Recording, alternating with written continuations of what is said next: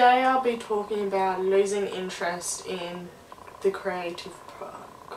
outlet.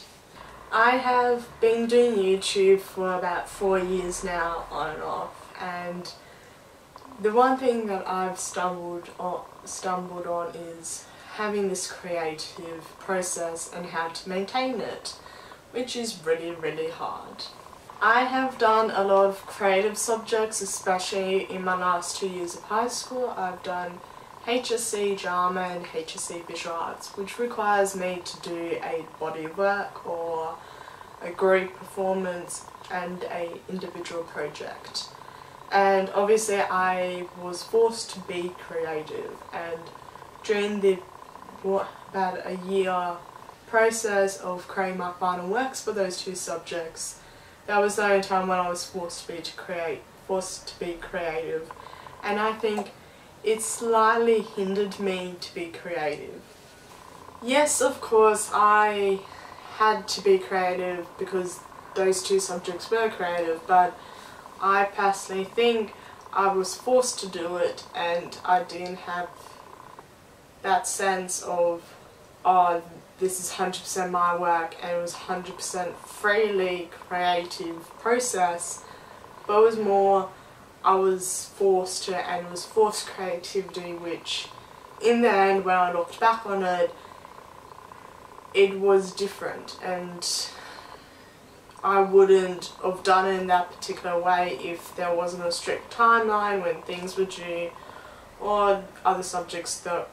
took my time and focus on those subjects and not art or drama. Now with YouTube, still applying this forced creativity notion,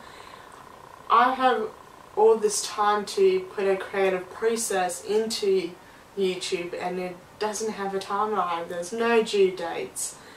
There isn't this forced marking criteria that students have in art or drama or any other creative subjects. There's no timeline, but yet I feel there's a less of a creative process in YouTube, and especially for those who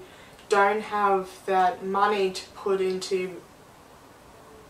YouTube, where they don't have these special programs, or they don't have special lighting or a microphone or a decent camera, because it all has got to do with money. But besides the money issue and all these fancy tools you can use, you still struggle to find, okay, what is the best creative process I can do in a video form. I personally think with creativity, despite the lack of or a lot of tools you can use, I still think based on what ideas you come up with and how you want to tackle certain topics is up to you, but I personally think how to come up with ideas and how to project them in video form is the hard part, where we want our best ideas to go first and all that oomph into one project or a lot of topics, but when it comes in at the end, a lot of people just run out of ideas or how to project their creative ideas onto video form, and that's the hard part. And right now I'm feeling that process where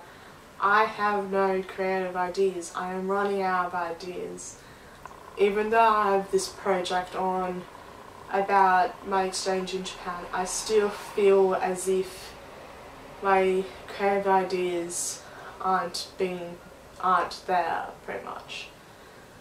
So it's really hard for me to make videos, and I'm running out of options.